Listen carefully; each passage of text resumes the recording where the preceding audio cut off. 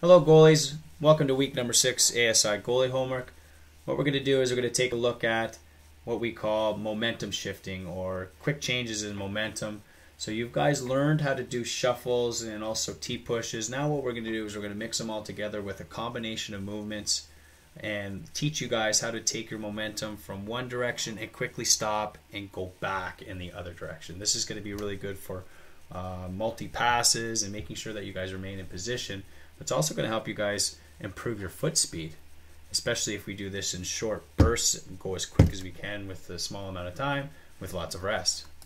So what I've done is I've lined the puck up with the camera lens along the ice directly in the middle, so we know that our goalie is in good position before we start.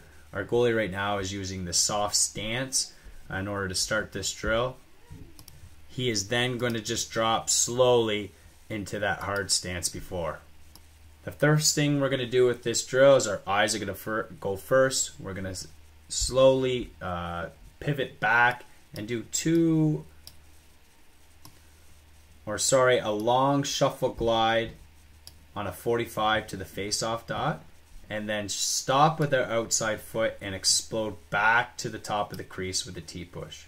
For you younger goalies, peewee and younger, I want you guys to do a double shuffle to the face-off dot. Okay, so as you can see here, I'm just going to go ahead and play this in slow-mo.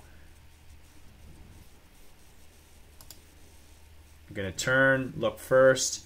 All of a sudden, momentum is going one way. We stop with that outside foot and explode back to the top of the crease. Eyes first, shuffle glide back towards the face-off dot. Power T-push back to the top. So as you can see here, he's going to load that outside foot, and as soon as he stops, he's going to change directions real quick. When we do this drill, you're going to do it for 15 to 20 seconds, as quick as you can, but in control, and then rest as long as you can, probably about a minute to a minute and a half. I'm just going to show you guys a quick side view angle of that negative C cut. As you can see here, this foot is going to pivot back with the hips, shoulders, and hands pivoting with it. So when he starts, the shuffle glide is going to allow him to arrive square to the new camera angle. Okay, so that negative peak, negative C cut back is going to square you up towards the puck with the shoulders, hips, and feet towards it. But as you can see, you'll see this quick outside foot stop to then T-push back to the top of the crease. So you'll explode and lead with the eyes first and then explode to the top of the crease. Once he sets his feet, you'll then go back to the other direction.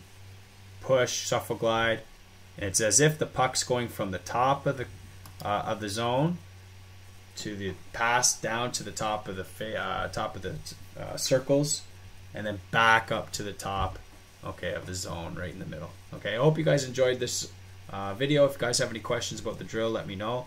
But this will help you guys improve that foot speed. Enjoy.